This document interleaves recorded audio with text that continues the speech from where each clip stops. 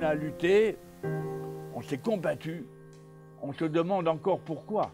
On a dit qu'après la guerre, on a fait des relevés de terre et qu'il y avait un tiers de ferraille, de matériel de guerre, un tiers de bonne terre, de la vraie terre, et un tiers de déchets humains, de chair humaine.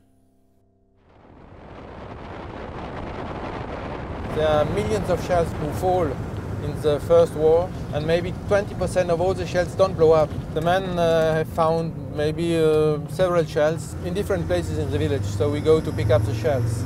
It must be very dangerous. Every shell can be dangerous. It's a change a little bit inside. It can be most dangerous, but if you don't make the shells in the fire, if you don't want to open it, normally nothing happens. The village is Vaudoncourt. It's a very little village.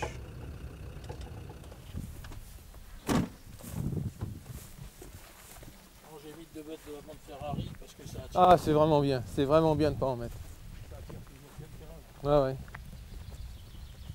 C'est vraiment bien de ne pas en mettre.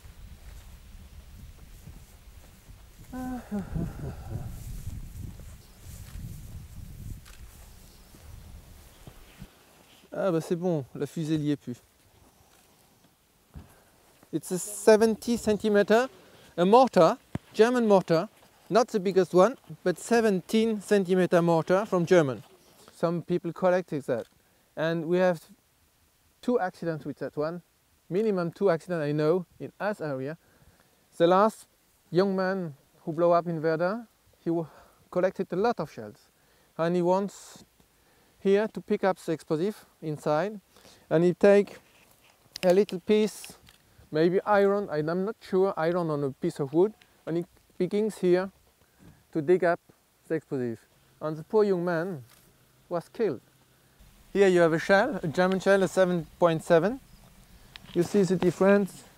Here it was broken with the explosive inside. Here it was completely, no fuse on it. Here is something particular. That's French material. This form is special for chemical shells. In France, when you have that one, you are sure that's chemical. You must just know there are no more than 2% chemical shells was used, so it's not very much. Ouais.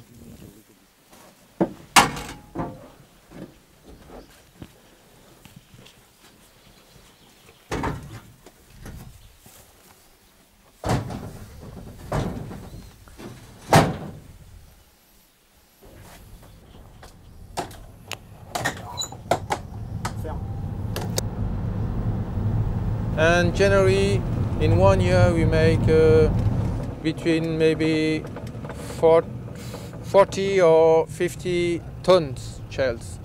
Shells beginning by 2 centimeters, and after you have no limit. Maybe the biggest shells who German build nearly 80 centimeters.